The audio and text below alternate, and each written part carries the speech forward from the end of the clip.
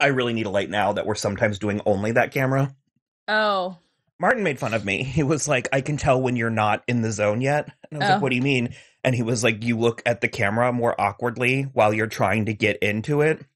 Remember, he's a mimic. Yeah. And I always forget that. I think sometimes you're like, oh, Martin's a boy, so therefore he must be dumb. And then he comes in with like astute observations and stuff. And because remember, he said that all of your favorite movies of the year were cute and you liked it. I stand by it. I stand by it. I liked them all and I thought they were cute. Hi, Martin. Hi. If this stays in. I should play that voicemail. I saved the voicemail of him that one time. Which? He like left this voicemail and he was like, you better be recording or else I'll have to call you back again later.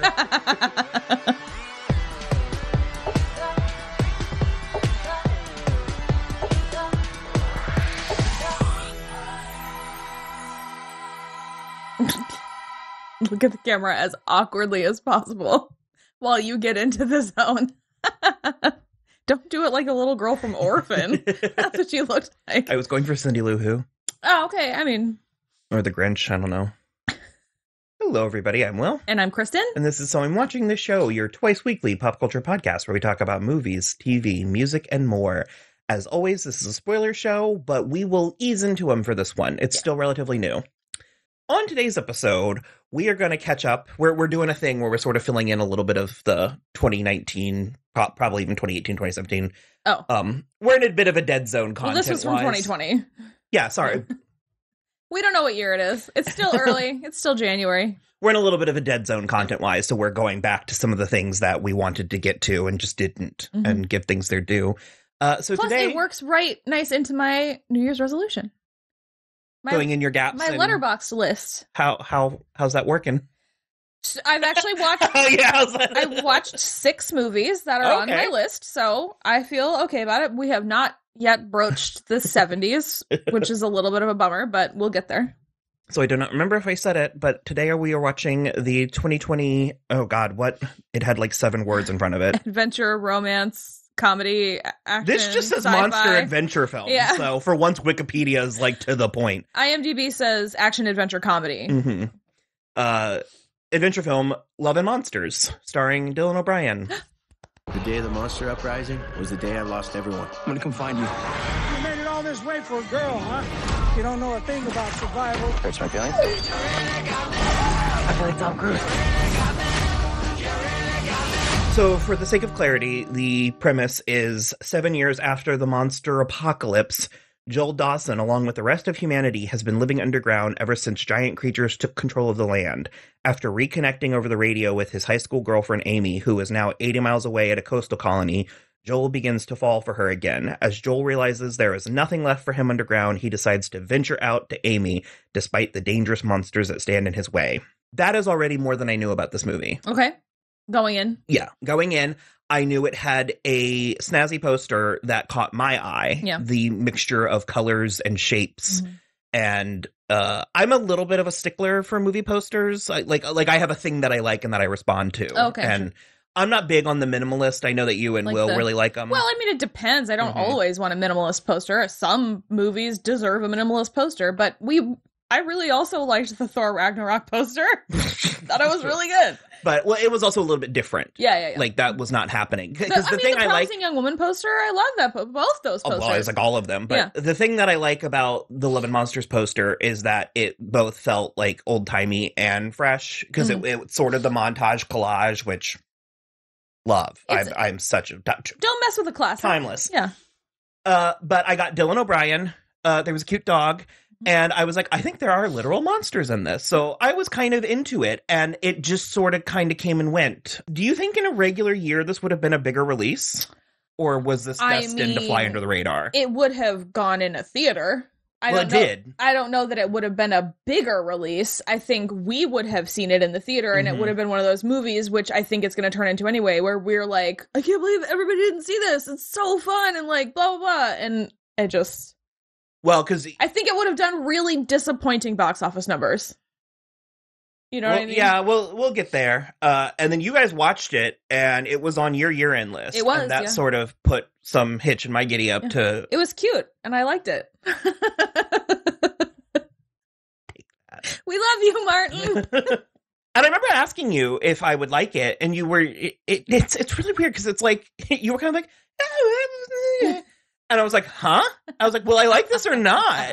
And I think it was the kind of thing where you do it sometimes where you're like, I think you will, but then every so often there's something that you think I'll like that I don't. So it's like you're really over-analyzing. Well, it's also like, I know that sometimes if you are enjoying a movie and one thing happens, it can ruin the whole thing for you. And so it's like... Sometimes. Yeah, so I just am like... Overall, it's great. There's a couple moments you might not love. And so, but I can't gauge. God, I mean, we've been friends for 20 years. I should know, but you're so hot and cold on stuff that I think you should love. I really think I'm not, but you are. There are a couple like outliers, but so I fucking loved this movie. It was so good. Was it cute? That's actually what I liked. What I liked about it. From the word go, because we like I got like 17 minutes in and I'm like, I'm buying this. Like this is going in my thing. It's going with Final Girls and Midnight Special and all of those. I mean, from the word go, from his narration explaining what happened. And I mean, obviously I'm a big Dylan O'Brien fan, but we both are. Yeah, but I also was not like a fanatic or anything. Like I wasn't like, oh my god, I didn't see that spy movie or assassin movie that he was in. I did. It was pretty good, actually. It was like decent, and it's Michael Keaton. It's pretty good. It's pretty good. I love how he went through like 8 seasons of Teen Wolf refusing to take his shirt off, and then every subsequent thing he's been in has been like. Well, isn't it that he's not buff? Well, he's not buff, but he's not like. It's not like he has no muscle. He's actually pretty buff for his like stature in the Assassin movie. But is it not that he's like a little bit like embarrassed of his weird little chest hair right in the middle? Oh, maybe, but literally every other thing he's been, I mean, New Girl, he did it. So it's like... I think he didn't do it in those Maze Runner movies. It's just like Teen Wolf, I don't know. Teen Wolf was beefcake, so I can see not like putting yourself out there. Styles also isn't, like Styles on Teen Wolf is not the like beefcake I just think it's funny because there's literally a scene in the movie where he's like, take off your shirt. And I was like... But... No, what pulled me in immediately was that this movie was fun from the get-go. And we're introduced to him in his colony. And like I said, we get the little preamble where he's explaining how the world got to this place. And then there are deliberate questions that are like that I had that are not answered until they are organically answered later, which is the right choice. And it brings you in enough and then leaves things for you to, catch up with along the way. Yeah. But I could just tell immediately that the people liked each other and liked him. Yeah. And I was in from that moment. The fact that he is not a black sheep in the colony, it does so From that moment, much. I was like, this is already a different perspective. I am sick to death of same. The 100%. Walking Dead. Oh, we God. don't want to see it. That's the other thing too, is like, I like minor spoiler, but he like does not encounter another human that doesn't help him. Nobody is actively rooting against one another in this. And you're right. I don't think I realized that is part of what I was responding to so strongly when we watched it the first time. But it's like, it was just a bunch of people who genuinely liked each other and were trying to help each other survive as best as they could. And it's just so goddamn refreshing. And because you were like, not only was he not a black sheep. Yeah, he was legitimately helpful. Because they could have just put up with him. Yeah. But there was this sense that they actually loved him. Yeah. And it comes in more towards the end. It definitely does. It kind of is the Matt Damon and the Martian vibe. Because it's more elaborated on in the book, but like he was chosen for I guess the Martian. Kind of for the Martian. I'm not spoiling any plot points, but it's like Matt Damon's character was chosen for that mission specifically because of his personality. The fact that he has a PhD in botany is like an extra bump, but it was like he was there to like band the team together. Which I think you need, which was always, to make this about me.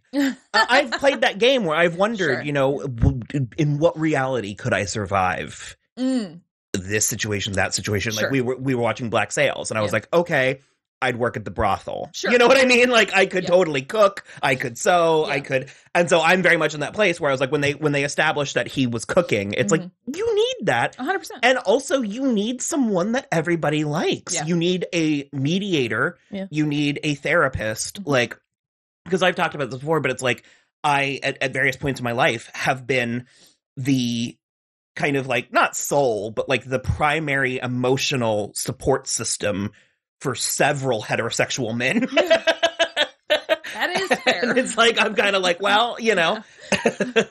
And so you just get that sense. And also, I mean, you need a butler. Like, you need someone to run the house. Yeah. And Because that is to get into like a very minor Walking Dead rant. That is the issue with that, is like, it's every time there's a nice, good character that you can root for, they are horribly killed by zombies or other humans. And I'm just like, who am I supposed to be rooting for? in a way that if only communication could have been done better, we would have been. Yeah. And it's also, it's not that I don't believe that if we were in an apocalyptic situation, there would be people fighting each other and people stealing. But I really have to hope that if we were actually in an apocalyptic scenario, people would want to help each other. You know, I mean, it would absolutely be I think it would be a mixed bag. Of course. I think the consensus in a general, if you could poll everyone during the apocalypse, I think more people would be helpful than not. Sure. Because this is 7 years after the inciting incident. Yeah. So things have had, he literally, in the beginning, he's like 90% of the population died. Yeah. Like, that's where I think a lot of that shit was going down. Sure. Okay. And so I don't know, though. We're like 8 years into the apocalypse on The Walking Dead, at least. Oh, isn't it weirdly like 5 months or something? Like, No, because there even was a time jump in between season 1 and Okay. 2. I But, was gonna say, like- regardless, I get your point. isn't But it like still. 24 where it's just like one consecutive? That show ran a long time. So right away I was in. When you have a dairy cow named Gertie, I'm in. Yeah. And I was a little bit annoyed at first with his insistence to go participate, because again, why? Yeah. Why? And I was like, is this masculinity? Like, what are we doing? And the movie does a pretty, it doesn't really tackle that part head on, but it does a pretty decent job, especially when we get to merging into medium, moderate spoilers. Yeah. But the stuff with his parents, Yeah.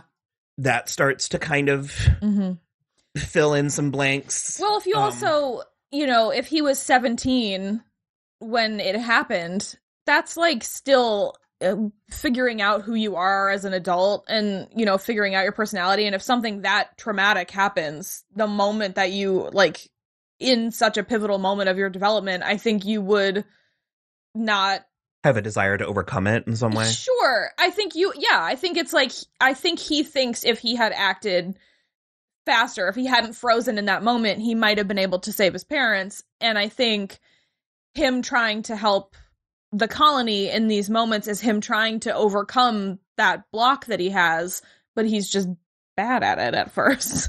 He just can't at first. Another thing that I really, really appreciated about this was the balance between feeling very familiar and also fresh. Yeah. Like, in a lot of ways, these are very standard tropes.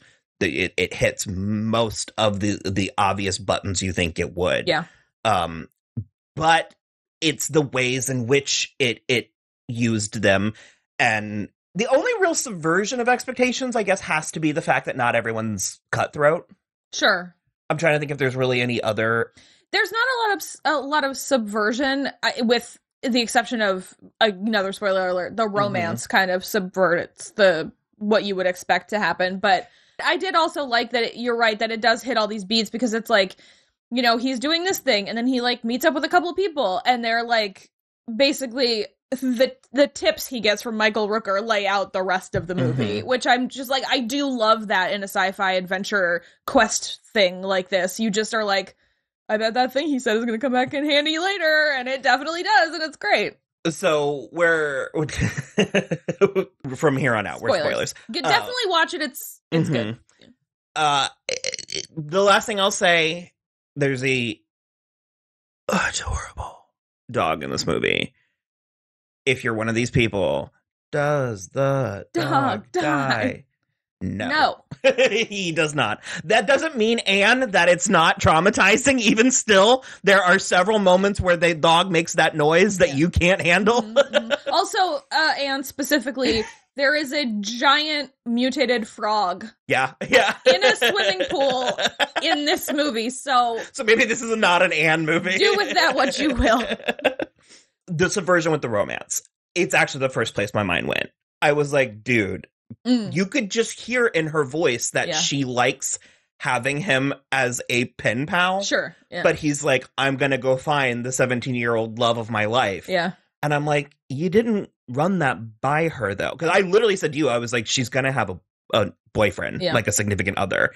And you kind of were like, no. And I was like, okay. And then when we get there, she does not. However, she did, and he's recently deceased, and so she's not. Which I love. This is the kind of storytelling that I love. It's the kind of storytelling that I gravitate towards too myself, because it's like most people would go either like, "Oh my god, I'm so happy, love for the ages," or like, "What are you doing here?" I didn't like. And the fact that the movie ends so open ended that like you really can't. Well, for starters, I want a sequel. I feel like we're not gonna get it, but you could keep going with something. Yeah, you could absolutely keep going, especially because it's the Brian Duffield. It's the same writer that did The Babysitter and The Babysitter Killer Queen. So it's like there is and Underwater. You said and I think I'm just a fan. No, I me think too. I like him because Underwater almost made my list last year, and because I loved it, and it was one of the last movies we saw in theaters. And it's another one that's very standard and low stakes, but it's a good version of what it is. Yeah. Also, Kristen Stewart has that hair in it. And it works for me. I like his sensibilities. He's got a sci-fi fantasy sensibilities. Yeah, he's got a good vibe, screenwriter wise. I dig it. It's not like ham-fisted. It's like, and he writes like women are interesting and nuanced enough characters across the board that I think are like really, you get enough from even from Joel's Colony, you get enough from them to like get their personalities didn't stand out, but I was actually sad. I literally was like, I care so much about these people and I don't know who they are, is what my first note or my third note says. Another comparison, if you're trying to gauge this, Warm Bodies. If Warm Bodies had, and I love Warm Bodies, this isn't meant as shade, but I feel like if Warm Bodies had slightly more purpose, or like if it was maybe more of a sprint, where Warm Bodies is more cerebral. Yeah, that's fair. That's fair. The other day, Jason Adams from My New Plaid Pants, which is a blog that we like and follow, he was watching something with zombies, I think from the 80s, and he was like, here's a fun thing. Who's the hottest zombie from something? And I immediately was like, Nick Holt from War Bodies. So yeah, the way that the movie ends, and we'll get into some of the more stuff at the end, but in your mind, you can get them together. Yeah. It was just like, just not yet, or not then, or whatever. And also that, like, he realizes it, because he also, he doesn't get mad at her.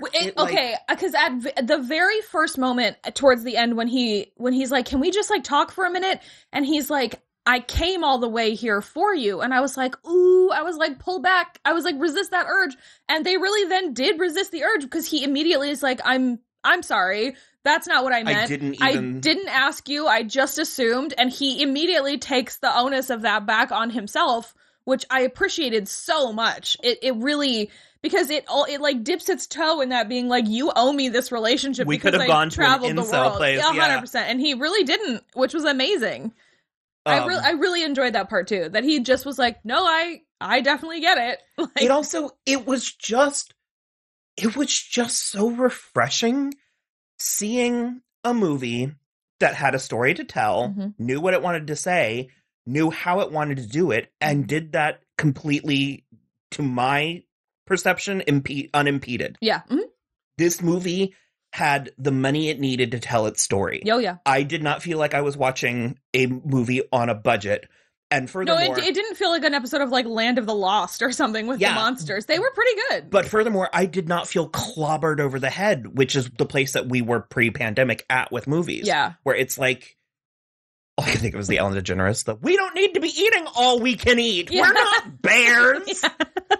We'll be back again tomorrow to eat the same amount. Yeah. No, 100%. And that's how I feel about movies. 100%. I'm like, we don't, like, there's no reason why the Zack Snyder stuff needs to be $250 and $300 million. Like, but to that point, I would say about the rest of his movies, that the ones that we've seen, Underwater and both Babysitter movies, are very contained, and they are very, like... But very stylish. And again, yeah, it was mid-budget, they look great. Because what is this, 50 million? 45 million? I don't know. Did it say? So, I feel silly implying that that's a low budget, but compared to 50 million is a pretty low budget movie. 30, even better. Yeah.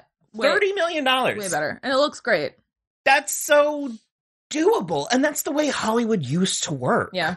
Like, I really miss the early 2000s sometimes. I mean, I was going back to like the 80s. Well, like, sure.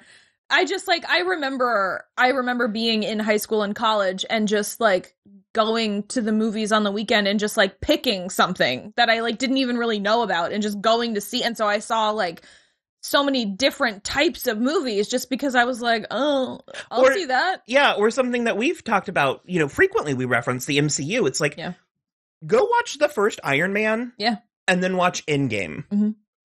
Completely different. Even the first Captain America levels. Like the first set of like phase 1 is like child's play. But again, I mean, they have a big fight. They've got tons of special effects and things smashing. But I'm going to defend that a little bit because it was a gradual build up to it. And it's like you don't have the space magic starting out. And so it's like you obviously need more when you get there. I meant it as a good thing. Oh, okay. Yeah, I was saying like, I was like, but you have to build up for it. It's like the Batman versus Superman is like so fucking if you stupid. Start at Endgame, then it doesn't make Endgame special when you get there. Sure, of course. It's like you have to build to something. Even if you start with like the first Guardians movie, it doesn't make Endgame special because you're already in the space magic part. It's like you really have to have those human stories first. And I really did appreciate, I got my monsters. I wanted monsters from this. I was a little disappointed, just personal preference, when I found the premise was actually like meteor was heading towards Earth and they blew it up with nuclear weapons. And then the chemicals rained down and mutated all of the bugs. The cold-blooded animals. So I wanted monsters, like Greek mythology. Like I wanted chimeras, you know? Okay. And so I was a little disappointed when I realized they were all just bugs and like frogs and stuff. I was like, Like I wanted like a fire-breathing lion. But then we wouldn't have been able to have the dog. Sure. No. Because it affected all of the cold-blooded. Okay, yes. No, I meant like I wanted the movie to have just like monsters in it. Sure, I mean, yes, once you get the explanation. I see what you mean. The science of it makes sense, but you wanted something different. The dog. Holy shit. It is so close to being egregious. It is how cute it is. And the way he's used. His name is Boy. He is the cutest. His breed is an Australian Kelpie, and he was played by 2 dogs named Hero and Dodge. And they have little, like, feet. The dogs have feet. Their paws are a lighter color than their bodies. And he, like, Boy saves Dylan O'Brien? Joel. But he says his name so many times. Boy saves Joel from the frog and then brings him back to his house where he was living with his owner. And we get this performance from this dog that he was living there with his owner. She died, and the dog has carried on without her. Yeah. But he has her dress. Boy? Is that your name? Boy? Name's Boy. I'm Joel. Nice to meet you. Thanks for saving my life, boy.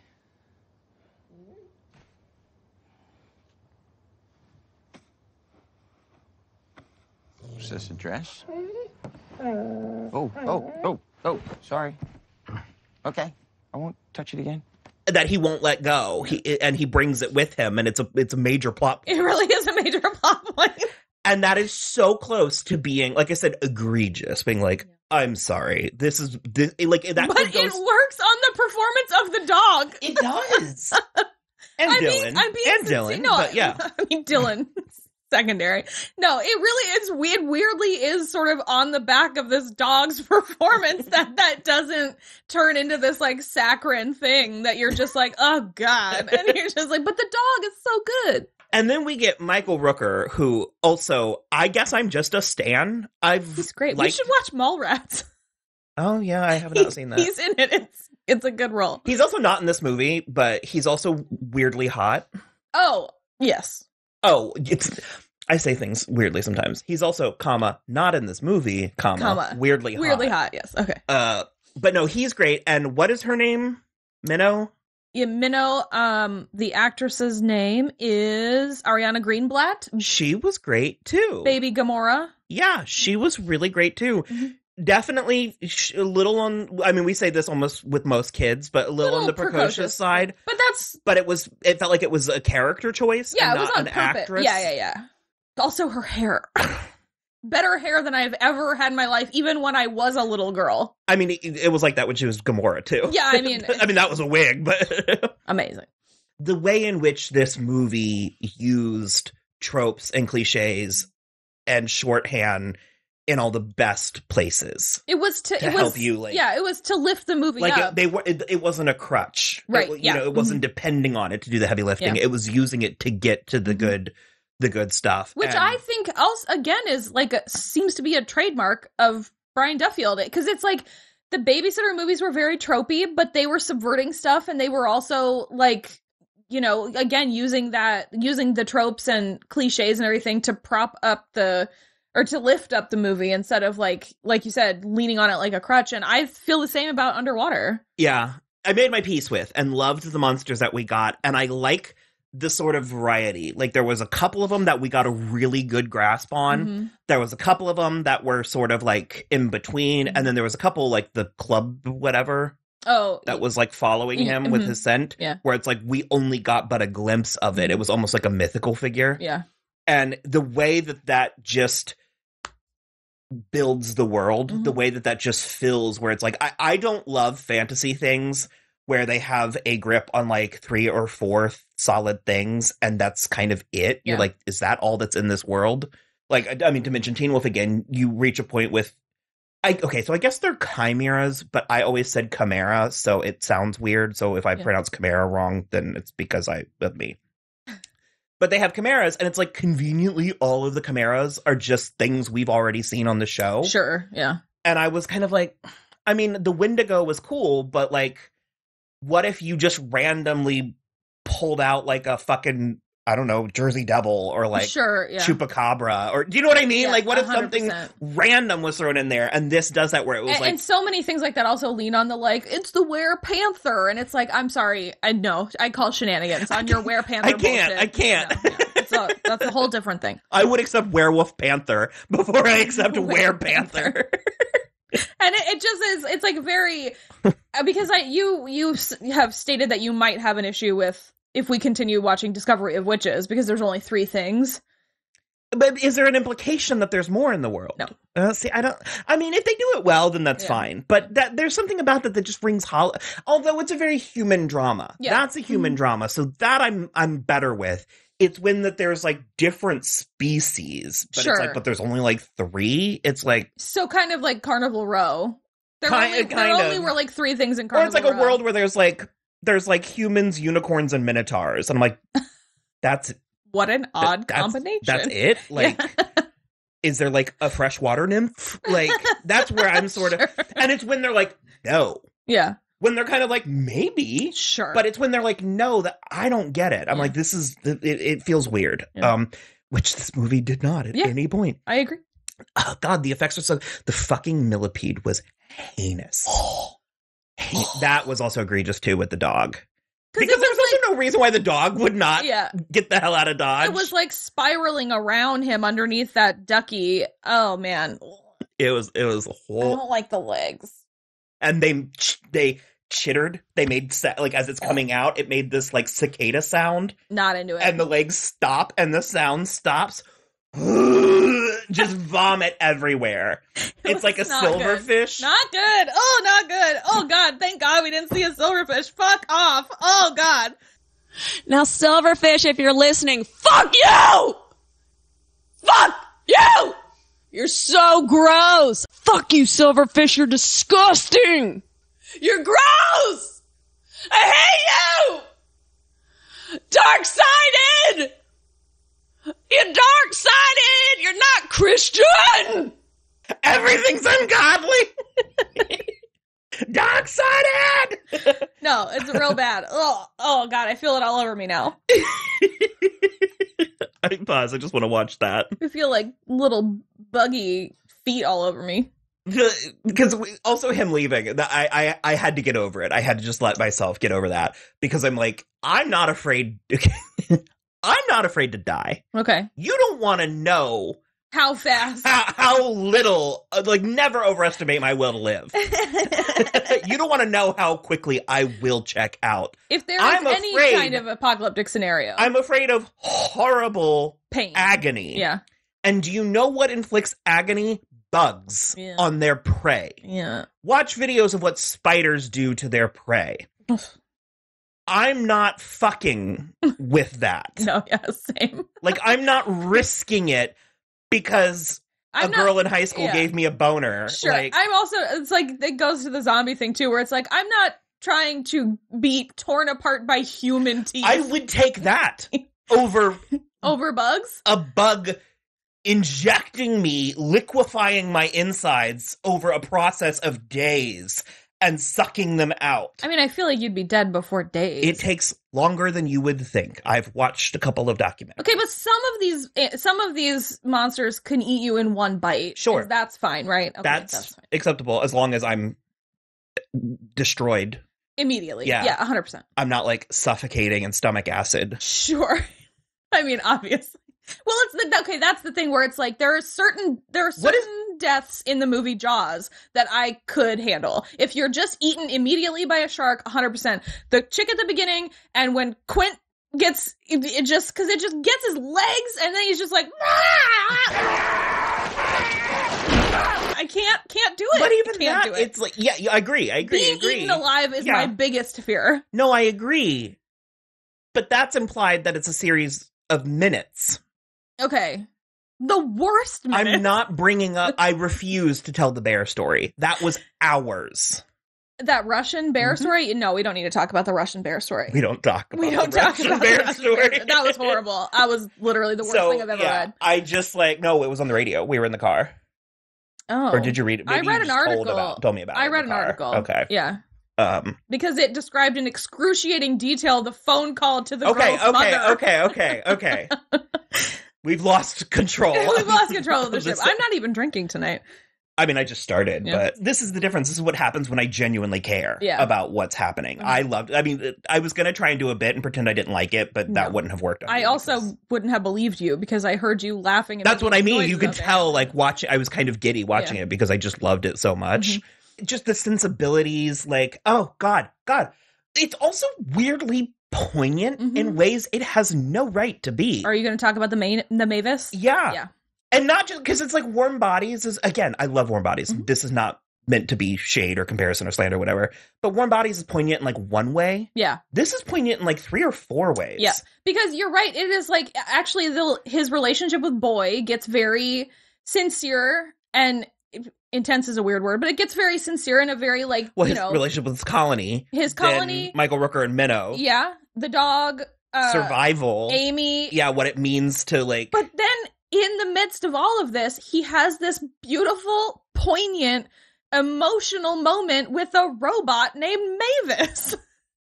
Yeah. Look over there. Take a picture of our Mavis. We have her name is literally Mavis. We have a Mavis. I don't think you can see her. No. We'll take a picture of Mavis. And that moment is, I mean, obviously some of it is helped by the Stand By Me. It's one of my favorite songs. But no, but even before that song, it was like, that song. It's stunning. Yeah. Mavis's performance. Yeah. Because I'm assuming there's an actor somewhere in there. Did you steal food?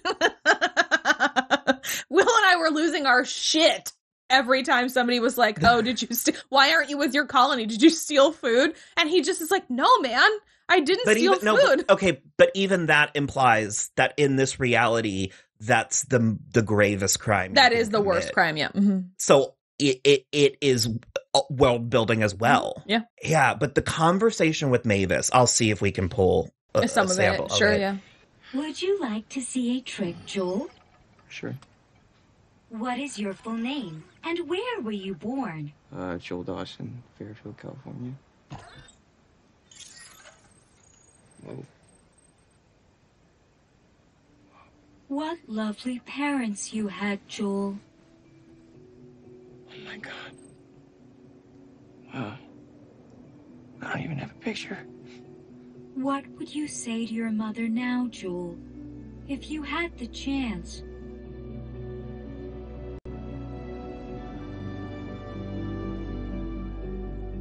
Because I tell her I'm okay.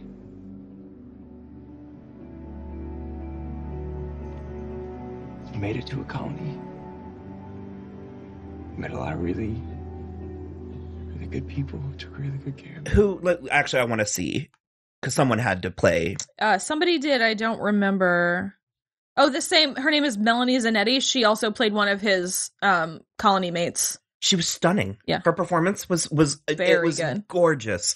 In the middle of this movie, there's just this it's not ambiguous, but this sort of the opposite of heavy-handed, this very sort of light. Oh, yeah. This light ethereal exploration kind of what it means to be human. Mm-hmm. Yeah. And literally, because we meet Mavis and we know that she has 15 minutes to live. Yeah. And then she was like, what can I help you with? And he was like, unless you got a battery, I'm out of luck. And she was like, I would be glad to give you my life if you need it. Yeah. And she basically, so she has like an hour left at the beginning, and then she gives him like 40 minutes of her remaining life from her battery so that he can contact Amy. It's very good, and it's very sweet. And then she asks him to take her outside. Yeah. And the sky jellies, whatever the fuck that is, I don't care. Yeah, I loved same. it. I don't care either. While she plays Stand By Me until she dies. Yeah.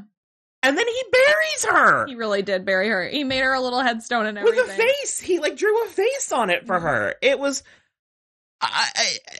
I loved this movie. Yeah, it's like, great. I think this was Will's favorite movie of last year. You've said that about like 3 or 4 things. No, I think sincerely this was it. Because he liked it a lot. When we watched it, he was like, this is the best movie I've seen this year. And that's not saying a lot because we didn't watch a lot of new stuff last year because the theaters were closed. But he really, really liked it. Like a lot. The balance of the tones, the way that it didn't feel too big for its britches. Yeah. Mm-hmm. At so many places. Because we haven't even gotten into like the slavery part of it so there's like not human slavery. The crab. Yeah. Okay. I was like, what on earth are you talking about? What did I miss 2 times? So he gets to Amy's colony. Amy with 1 I and 2 E's. Mm-hmm. Mavis keeps saying that. It's very cute. He gets to her colony. And so, okay, I had to know this is where I wrote down I love that everyone's just kind of chill. Mm-hmm. And so I did write this down once we met the captain. Mm-hmm. However, I did also clock that Joel reacted strangely to it every time she said like, oh, people came here and they're going to take us away. And he was like, huh? Yeah. And I said that too. I was like, where? And when you see the yacht, you're like, I mean, that's amazing. But also that yacht wasn't that big. Yeah. It did strike me as odd. I accepted that everything was fine. However, we get the reveal that they are in fact pirates, which, but even that, I do appreciate that the world acknowledged that there is evil. Yeah. I mean, that there is. There are food stealers. That's true, because they weren't killing them or anything. They weren't using. They were leave them. Yeah, they were literally. Yeah, God, yeah. But anyways, the slavery, they had enslaved a crowd, because that's the other thing when he was like, in the ocean we'll be safe, and I was like, based on what? I'm like, you're not even safe in the ocean now. At first I was like, I mean, I get it. It's I like, would believe. Sure, that. I was like, you're not with all the land ones, but I was like, there's like a fuck ton of cold-blooded animals in the ocean. So that's what I mean, that are dangerous now. Yeah, let alone. Yeah.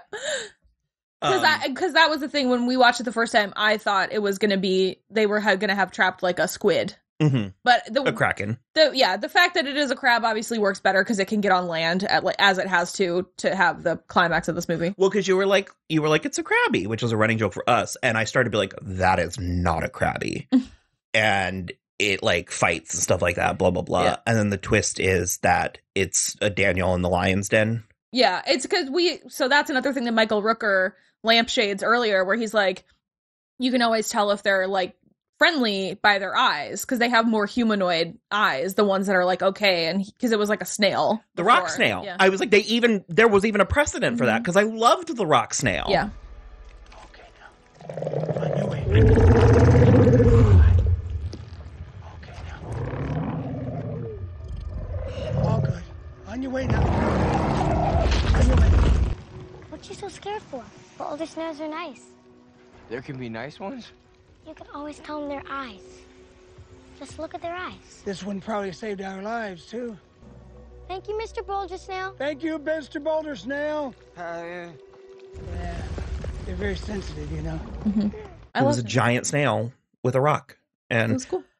so the captain, the Australian captain, is like electrocuting the crab to make it do stuff. It's bad. And I was fine to just ignore it. Like that dawned on me where I was like, well, this is mean. But then I was like, well, I mean, it's Love and Monsters. Sure. All's fair in Love and Monsters.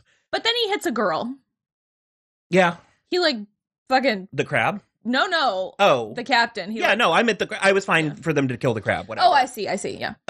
And then Joel realizes when he sees in its eyes that it actually doesn't want to do that. They're hurting it. Yeah. And so it frees. He frees it. Mhm. And then it leaves and kills them. And Yeah. that was very satisfying. The fucking bitch. Yeah. Hers was I hated her the most. With her fucking arm gun. Yeah. She tried to shoot the dog. She did try to shoot the dog. I mean, he told her to, but she still did it. Well, you were worried that he wasn't looking for the dog, too. Yeah, I didn't love. I mean, at a certain point, a movie is He yelled at it. even that. The dog fucking. The dog deserved it a There's little. another stunning scene with the queen worm, whatever it's called, sandworm or whatever. Yeah. Mm-hmm. And she comes around, and he's very, very smartly hiding in Like a tree. like trunk. Yeah. But it's like the roots, because we established that she comes up from under you and eats you. Mhm. And if there's a massive root system, she's She not can't. going to do Yeah. that. And I was like, that's brilliant. And it's a very standard scene that we've seen in all kinds of movies, Alien, Lord of the Rings, what have you, where she's like coming around the bin and he's hiding. But the way he's like holding the dog, And his performance with the dog, Dylan is so good. So, okay, here's the thing, too, is he was like the only one who was authorized to work with the dogs. So it's like whenever he was on set with the dogs, nobody else could be on set because it would distract them. And then whenever the dogs were, because like Minnow has a couple scenes where she like is petting the dog, but he couldn't be on set when she had the scene with the dog. Is that why the performance was so good? Maybe. I mean, we quite literally were like, this was such a great performance from this animal. It was like, I think it was to keep it very contained, but it was like... Keep it very focused? Yeah. But I thought it was like that's fascinating. Really interesting. Because that scene was just so like primal. Yeah. And then the boy's owner's dress gets like blown into the stream river, and he like bolts and Joel like runs after him and well, no, he saves himself, whatever. He yells at him. And he deserved it. Boy deserved to get yelled at for that. Well, it's also, it's like it's because he explodes the sandworm and then they get... Oh, God, this movie's so good. They get to the other side of the river and then he is like covered in, leeches, psychedelic leeches. Yeah, really yucky mutant So if you're leeches. going to be killed by mutant bugs, psychedelics feel like they would ease. Lick one of those poison dart frogs and just end it there. Yeah.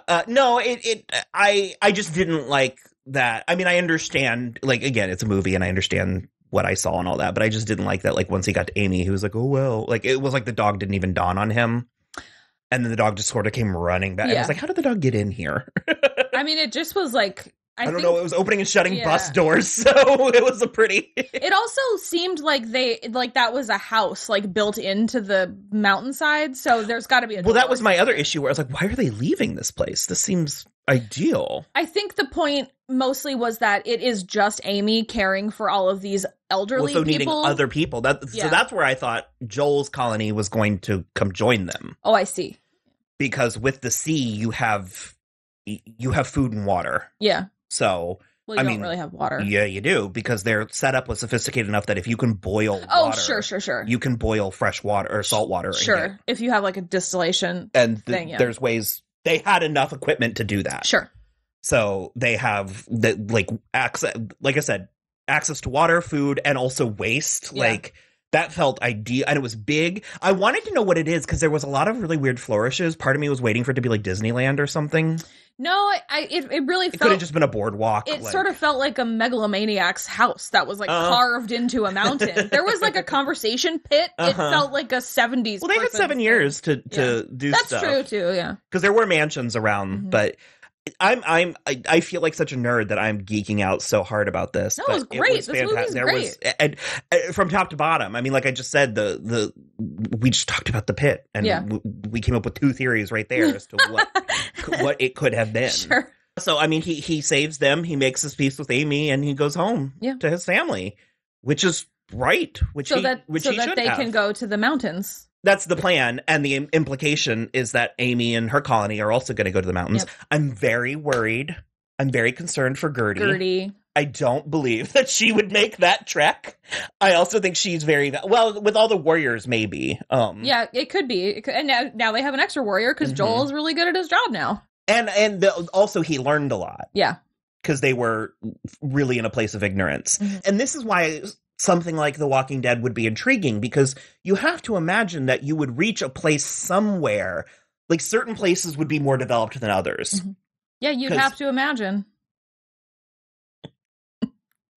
So I watched a video. It was about this, like what would happen if there was a cataclysm. Sure. And a scientist was actually breaking it down. And he was like, there would be a handful of places in the world, like Monaco, that would fortify, and they would still be very functioning. Sure. Like very highly functioning. I believe that. And he was like, and then there would be people in the middle of nowhere that would have no concept that society still exists. Yes. And I was like, interesting. And so that's kind of what I was thinking. Or even, what was that show, Legion, that came on sci-fi? That show was kind of good. Well, it was a fantastic premise, but because it made sense that it was like, they built this massive compound in Las Vegas. And I was like, oh, that makes so much sense. You have the means and ability to feed large amounts of people. Yep. You have room. You have, like, I mean, with all the show business, the theatrics of it all. I mean, you have large kitchens in the middle. Sure, of, like, okay, yeah, because I was like, you'd have to terraform something. They're not growing food in Las Vegas. No, of course, but I'm just saying, it's sort of designed for that. Yeah. Like, everybody gets their own little room, and... Yeah, definitely. The chandelier was a nice little nod, and they didn't clobber us over the head with it. Yeah. He doesn't have this, like, poignant thing where it's like, the chandelier is the only thing I have left of my mother. Yeah. He just has it with him. Well, and you get the information in backwards order, because I laughed because I was like, why is she saving the chandelier? Yeah. And then later you see the car crash, and he's getting out, and she just hands him the chandelier, and then they're, like, immediately killed. Smushed. And then in the next scene, we realize he just has it hanging in his room. Yeah. And I was like, oh, and that's also something that I did appreciate. And again, I don't think Walking Dead touched on it, actually, because my favorite character in The Walking Dead, Amy. She made it like 3 solid episodes. But the reason why I decided I liked her is because her sister Lori, they got in the trouble they got in because Lori was trying to steal a mermaid necklace for her because she liked mermaids. Yeah. You are consistent. I am nothing if not. But yeah, they Mad Max Fury Road, they talked about how in a post-apocalyptic world, we actually would really cling to things that reminded us of beauty and the world before. I do think, to me, the chandelier is a little, not quite so intense as that. I think it just was like, you're grabbing just... But my point is something like that could mean, or the dress. I think it took on more meaning after the mother died. It wasn't like... It wasn't like Joel's favorite I need to remember chandelier. the beauty of the world before. He just stumbles upon Cassie's mom's house from Promising Young Woman. Modern Rococo. I know I'm going to watch it again, and I'm probably going to have things to add. But this is going into my special pile. So yes. I also really liked it, and I thought it was cute. Okay, so Love and Monsters is available for rent or purchase on Amazon, at least. I'm sure you can buy it elsewhere. So yeah, we definitely recommend that you watch this movie. It's very good. If you like Dylan O'Brien, if you like monsters, if you like all kinds of stuff, it's awesome. You can follow us on Twitter @SoI'mWatching or Instagram @SoI'mWatchingTheShow. You can also follow along on our website, soimwatching.com, which links out to everything, including the YouTube, where we would love for you to subscribe, and anywhere else that you listen to podcasts. And if you could give us a rating, that would be sweet. Bye!